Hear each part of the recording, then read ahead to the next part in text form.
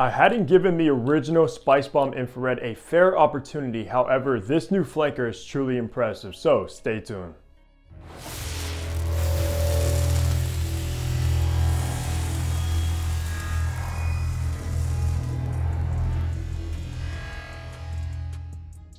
Hey, what's going on? Hunter here and welcome back to my channel where I upload weekly fragrance content. So of course you know what to do. Go ahead, hit the subscribe button down below and also make sure to follow me over on my Instagram page. But today we are reviewing the newest Spicebomb release, which of course is Infrared EDP, which is actually a flanker of a flanker. So these flankers are absolutely getting crazy.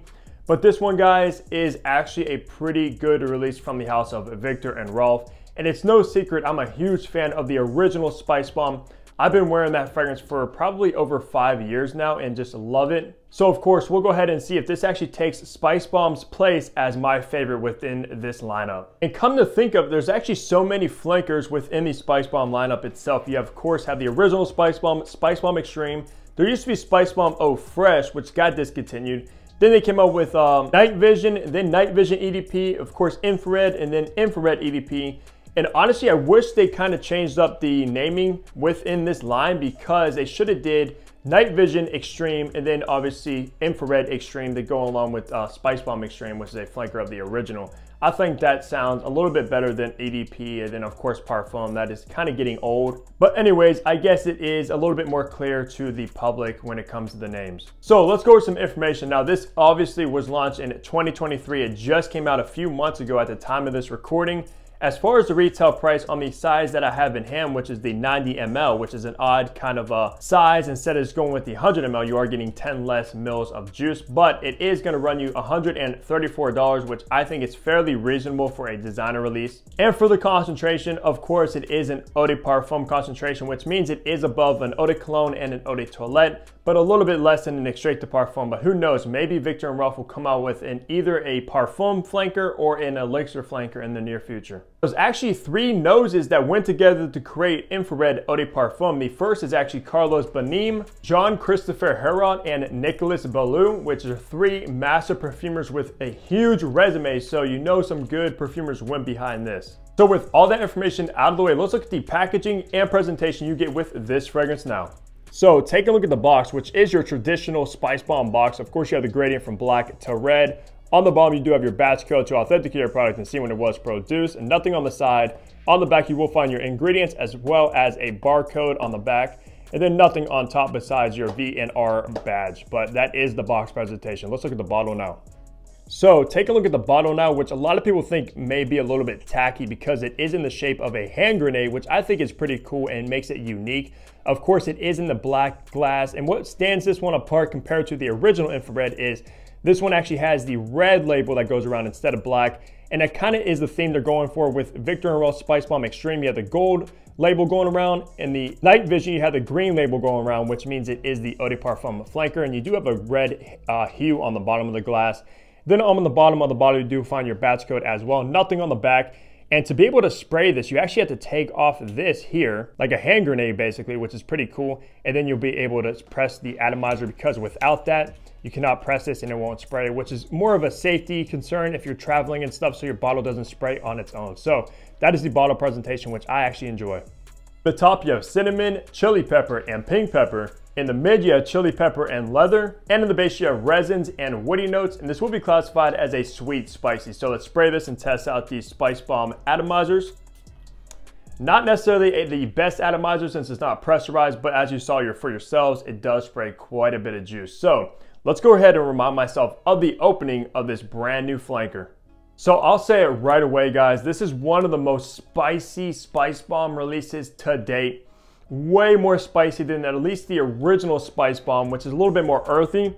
This one though, you get a burst of these red spices right off the bat, which is of course coming from the combination of that sweet and spicy cinnamon from the top, which actually kind of reminds me of the beverage Fireball whiskey. If you've ever drinking that before and you smelled it, you will absolutely be reminded of that drink when you spray this on, at least from the initial spray. And of course, that is intertwined with a lively burst of that chili pepper and pink pepper. So you're just getting a burst, like an explosion of spices in the top of Spicebomb Infrared EDP. So if you're a fan of spicy fragrances, this is without a doubt right up your alley, guys. One of the most spicy fragrances I've ever smelled. It almost comes across like it's actually on fire, to be honest with you. I'm not even sure how they did that. It's almost like a 3D fragrance. When you smell this, you almost smell the spice is right in front of you. Almost break a sweat when you spray this on skin. That's literally how spicy it is. Now, once you start making your way into the mid, you are still gonna get that chili pepper that's listed in the mid as well. But what starts to come in is this understated leather note. Now, it's not like an animalic leather. It's not really like a very dark black leather either. It's more so just a smooth, slightly tumbled leather is how I would describe it. That just works seamlessly along with all those spices. It's just a perfect blend together. As I'm smelling this, it actually reminds me more of a niche fragrance than a designer fragrance. That is how like out there it is and how different it actually smells as well. Doesn't smell like your typical designer that you go to Macy's and pick up and spray. No, it actually has a lot more characteristics going on, and the quality is actually top tier. I've actually always viewed Viktor and Rolf as a higher tier designer brand for some odd reason, at least when it comes to their fragrances. I always thought they were a little bit above those other designer brands when it comes to the quality and uniqueness of the fragrances that they create, and they usually always have some great perfumers behind them. Like the original Spicebomb was created by Olivier Pouls, which is beyond one of the best perfumers that we've known of, especially in this generation. Finally, when you make your way into the base of infrared EDP, you are going to be left with a very warm and spicy foundation with these resinous qualities also, which there's no resins really listed. It just says resins in general. But to me, I'm getting a very warm, slightly earthy amber note in the base, along with, of course, the woods, which is more so like cedar wood is how I would describe it. But yeah, just a very warm, spicy, ambery, woody base that you're gonna be left with in this scent profile. Just all in all, a fantastic fragrance from the top, mid, and base. Obviously, that burst of cinnamon and red spices in the top, that dries down to a leather along with some spices. And then in the base, you're left with a very warm, ambery, woody base that is just so perfect all together from top, mid, and base. The only thing that is missing from this release that I would have liked included is, of course, tobacco, which the original is known for. I love the tobacco in the OG Spicebomb. And that's why I probably still prefer the original over this one once I started to wear it more and tested it. But at first, the first time I wore this and sprayed it on, I was like, wow, this might be the one to take the original spot. But yeah, I changed my mind on that, guys. I still prefer the original OG Spicebomb, and I even preferred that over the Extreme, surprisingly, as well. I know a lot of people love Extreme, but there's just something that is just so hard to beat when it comes to the original. But still, this is a fantastic spicy fragrance to have alongside the original, of course. It's not redundant or anything like that. It's a completely different fragrance, goes in a completely different route, and is far more spicy as well. Now for the best seasons to wear infrared EDP. Obviously, this is going to be targeted for the cold weather. Absolutely not a warm weather fragrance. Stay away from the spring and summer. This stuff will be way too cloying on skin and people may get sick of it, as well as yourself also. But stick to the fall and winter primarily, and it's going to be perfect.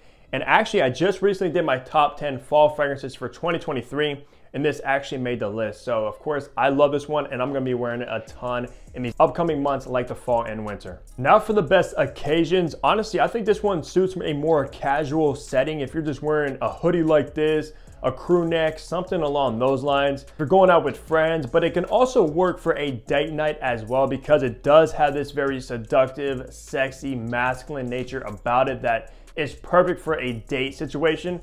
But not necessarily like going to work in an office, going to a wedding, somewhere you have to wear like a suit or a tuxedo or even a dress shirt. It does not suit that, guys. A very casual yet seductive fragrance. Also more suited for the evening times rather than the daytime. For gender and age groups, this is without a doubt a masculine leaning fragrance. There's nothing feminine about this by any means. Very, very masculine from all the spices, the leather, the woody notes, the resins. Yeah, without a doubt, masculine. Now, for age groups though, this is where I think it does lean slightly more youthful because it does come across sweet, it comes across spicy, but it's not really a mature leaning fragrance.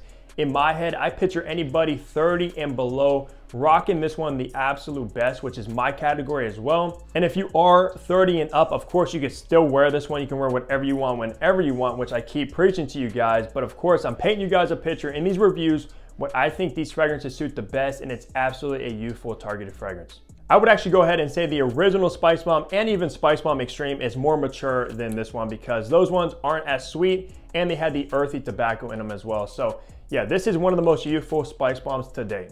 Now for the performance, of course, with a flanker like an eau de parfum, you're gonna expect this one to perform better than at least the original, which I haven't tested the original so much. I have worn it maybe one time and just kind of forgot about it, to be honest with you, because it was a forgettable fragrance in my opinion. Some of you guys might love that one. It was more of like a fruity take on this one, to be honest. This one is much more dense, much more spicy. That one's a little bit more airy and fruity. However, I did get above average performance from the EDP flanker. I got over 8 hours of pretty good longevity, but not so much over 8 hours. It was just slightly above the average mark when it comes to longevity. For projection, it did project off of skin very nicely for around an hour and a half up to that 2 hour mark. And that is very good for an eau de parfum. I will let you know though, the original infrared EDT actually projected more than this one because most of the time when you have like an eau de cologne or an eau de toilette compared to an eau de parfum or extrait de parfum, they do tend to project a little bit more because at the end of the day, what makes the fragrance project is the alcohol concentration. So the lower concentration of perfume, you get more alcohol concentration compared to something like this. So still gonna project, people will notice you, and this one does last a lot longer than the original EDT. So I think this is a good flanker when it comes to an eau de parfum flanker.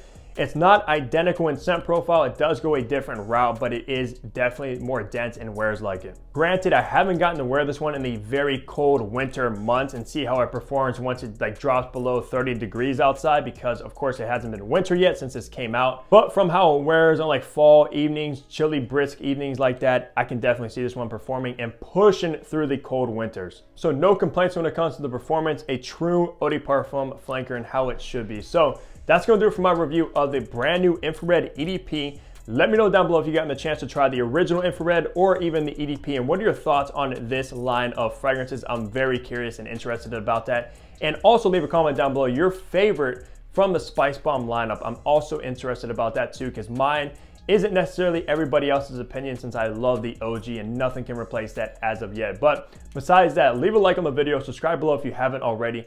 And of course, I'll catch all of you back here in my next upload. Take care, everybody.